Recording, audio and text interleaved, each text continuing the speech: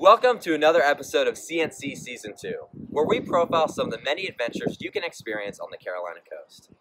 With the warming seawater matching the spring air, May is prime time for fishing action, and there's no finer fishing action than the gloriously colored and prize-fighting Wahoo that frequent our waters year-round, but school together and more tightly at this time of year, and especially in fall, when their aggregation off the Crystal Coast is world-famous. Stay tuned to Part 2 later in the year, but for now, we thought we'd offer you a snapshot of what it's like. And as you can see, we are no strangers to these fast and furious fish. Enjoy! Wahoo are one of the prize fish to catch offshore. And they're not just off North Carolina.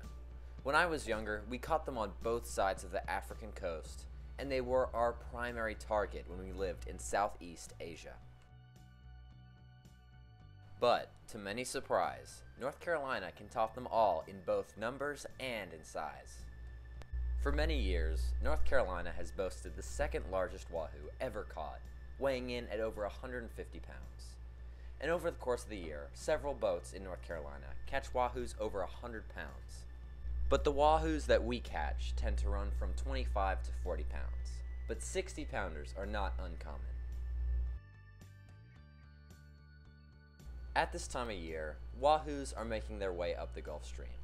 It's typical to catch at least one or two on a day offshore.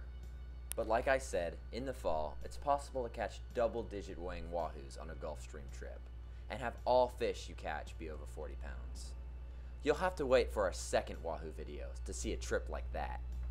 We're so lucky on the Carolina coast to have a wahoo fishery that is protected by good fisheries management practice. Year after year, we have good wahoo fishing, largely because fishermen obey the rules and only catch what's legal.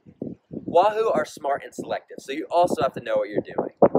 As fish stocks plummet in other areas of the world, hopefully they can take North Carolina for an example, and share great fishing experiences with their children like we are able to do here. Make sure to follow us on Instagram and Facebook, subscribe to our YouTube channel, and also check out our website, www.c-nc.org. Thank you all for watching, and we'll see you guys in the next episode.